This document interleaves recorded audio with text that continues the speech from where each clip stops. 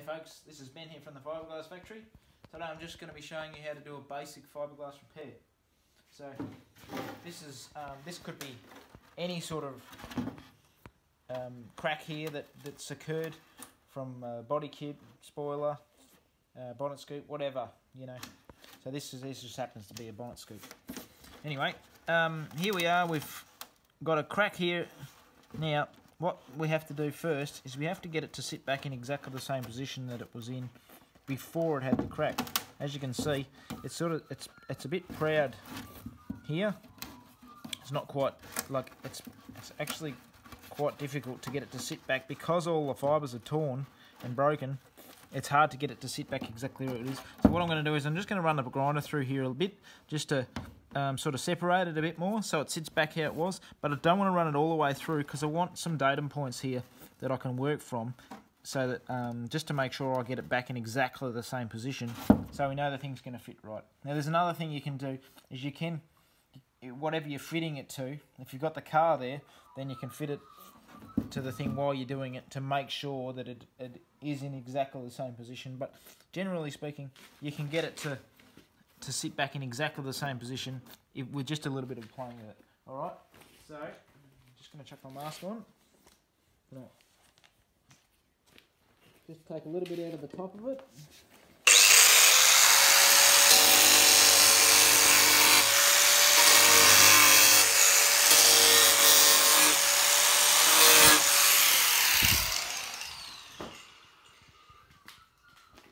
This is just relieving some pressure. I can feel that's feeling better already. Alright, but I've still got this down the bottom here where I can line up absolutely perfect. Now that just feels, that's how it was. I can feel it. There's no gap there. We're laughing. Alright, now the next thing we have to do is we actually have to fix it in position somehow. Now I'm going to be using today the hot glue gun, and I've just got some little stitches here that I'm using, which are just little bits of scrap fiberglass. Now you could use anything, but something fairly stiff is good. Bit of timber, MDF, chipboard, whatever. Alright, so we're just going to... The good thing about hot glue is it goes off fast and it holds it very strong. Now I'm happy with that, just check that. The reason we're doing this on the outside is because we need to make sure the outside's what we need to have absolutely perfect. Once this has gone off, the larger the split, the more stitches you have to use. Make sure everything's lining up just as it was. Very happy with that. That's just lined up absolutely perfect. Alright, what you can do if you don't have a hot glue gun, you can prep it and you can body fill some stitches over there. I'm not sure. Or you could glue some patches over there. With heavier duty sort of fiberglass stuff that you're fixing, then you often use screws and timber or screws and steel, just to bring it back together so it's held in position. Right, now that's almost gone off enough. We can move it. All right, now we're going to flip it over. Have a look on the inside. Yep, she's all lined up perfect. Now what I'm going to do is I'm going to come along with the grinder. I'm just going to prepare it so that we can lay a sheet of glass over the back of it, just to give it some strength.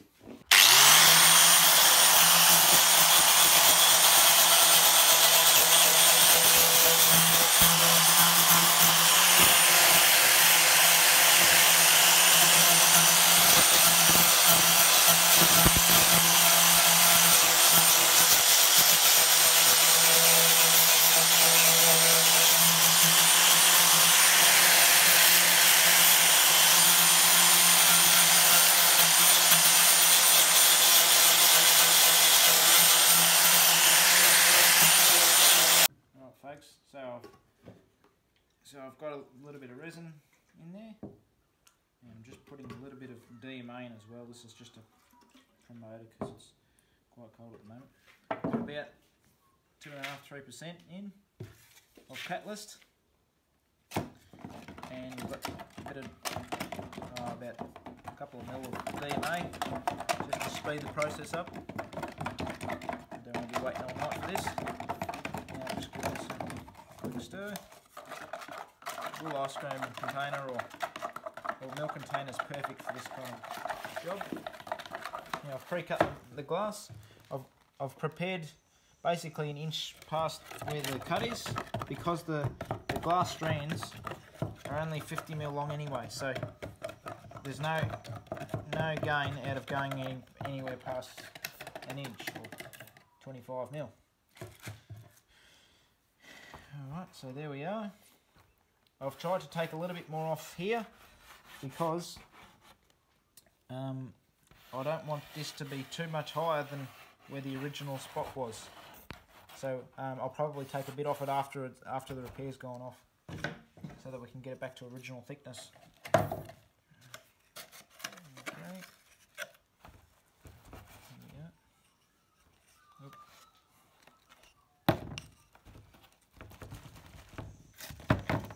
This brush is a bit stiff.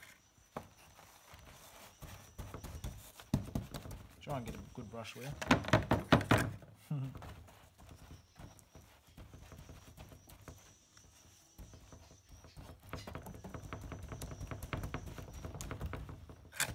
Ideally you'd roll it out, but I've done this a few times and I know how much resin I've got to get down, and I can get the air out with just the brush.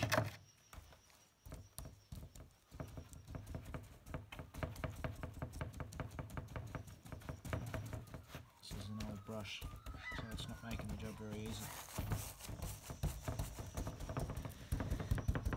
With a good brush, this will be much easier. Alright.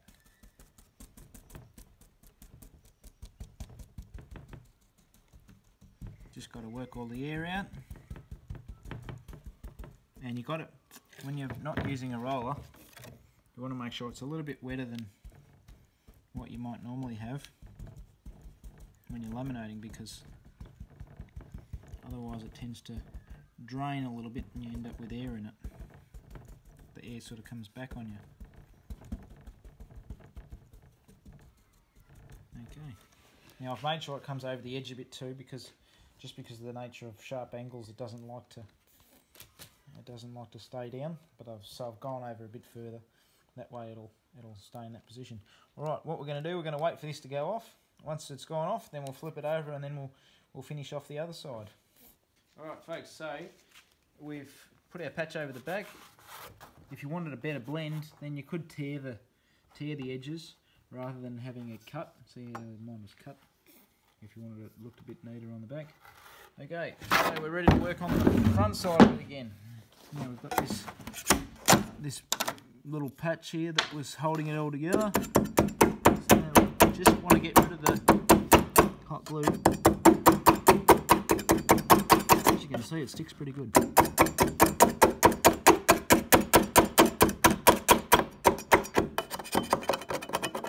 Hot glue is fiberglass's best friend, I'll tell you.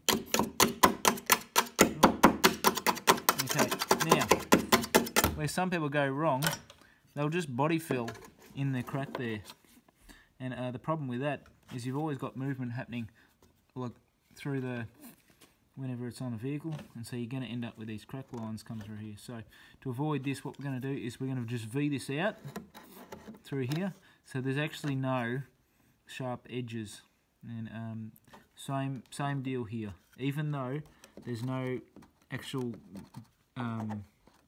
there's no gap there, it's still going to produce crack lines because it's a butt join, and we can't have butt joins. We've got to have lap joins. That's what we're aiming for. All right. So I'm going to put my mask on again, and we're going to V this out, and then we can fiberglass over the top of it, or you can just body fill it, but it's better to put a little strip of glass over there before you use filler.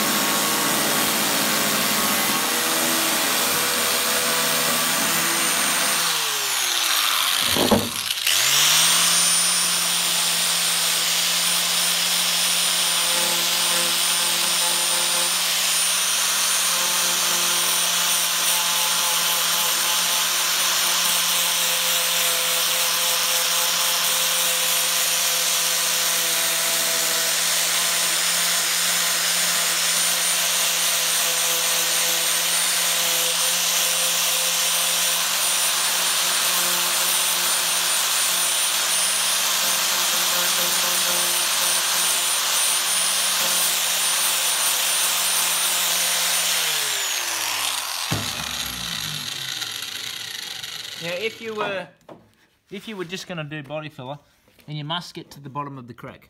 You must get to the bottom where there's absolutely no sharp joints. Because we're going to glass over the top of it, you actually don't need to go right down to the very bottom, because the glass on top is going to hold it all together.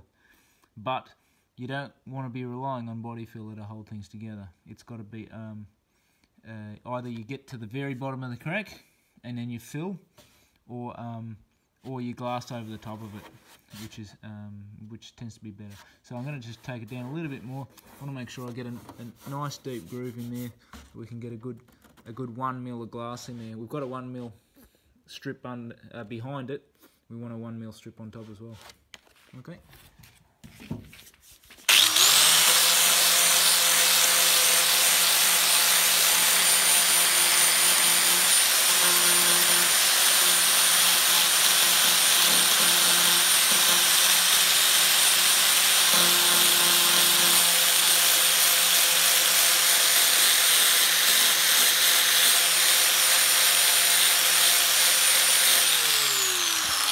Folks, so this is a little bit of 450. I used a bit of 450 mat on the other side as well, a bit of chop strands, and then I've just mixed up a bit more resin, and we're gonna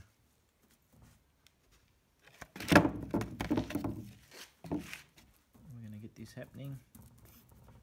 And then after this, it's just purely body work that you normally do, just to finish it off. Could have cut the glass a little bit smaller. It'll just come off anyway. Once we run the grinder over it, we can touch it up. There we go, folks. So we're just we've got this pretty much finished. I'm just gonna grind over the top of it just to prepare it for body filler, and then that's as far as we're going to go in this video. But one thing I want to say is that it's not that difficult, but you do have to have all the chemicals right. Otherwise you can end up with disastrous results. So a good tradesman will make things look easy. So it is pretty basic, but there is lots of things you have to be very careful with, particularly when you're mixing the chemicals, and just to make sure you get all the air out and stuff. You can't have air in there. Yeah, that won't produce a proper good result. Alright, just going to buzz over the top of this with a grinder. You maybe, if you're not proficient with the grinder, then maybe the grinder's not the best thing for you to use. You might want to use a sander, or just be very careful with the grinder, because you can end up doing more damage than good if you're not as proficient with it. Alright, here we go.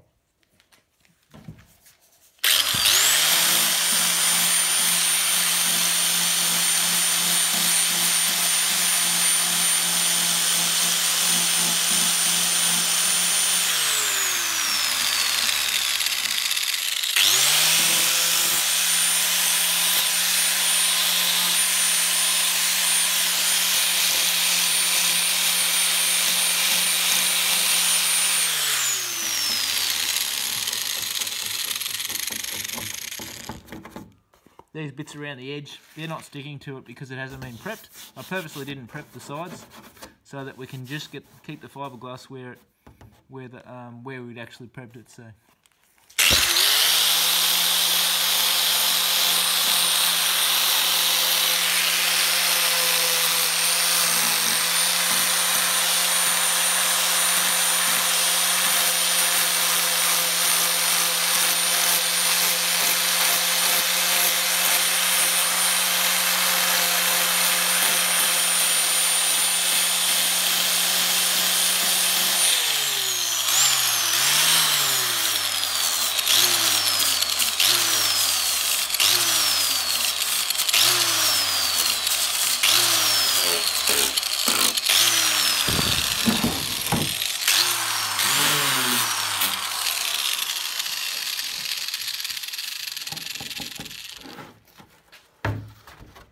Going to take a little bit off the bottom just to get that the same height.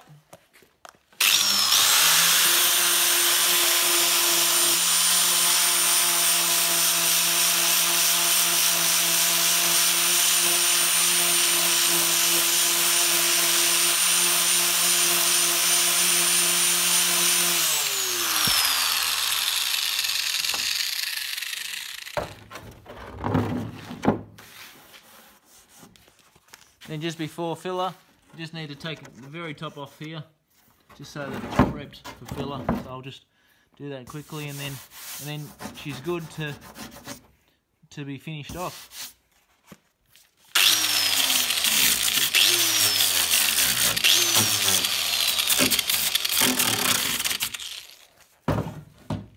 There we go. Let us know if there's anything else you want us to show you about fiberglass. It actually doesn't need much at all in there now. With the right amount of glass in there, she's just probably needs half a mil of filler or something, and you wouldn't even notice that it's been repaired. And it'll be good for as many years as the part's good for. So, thanks for watching.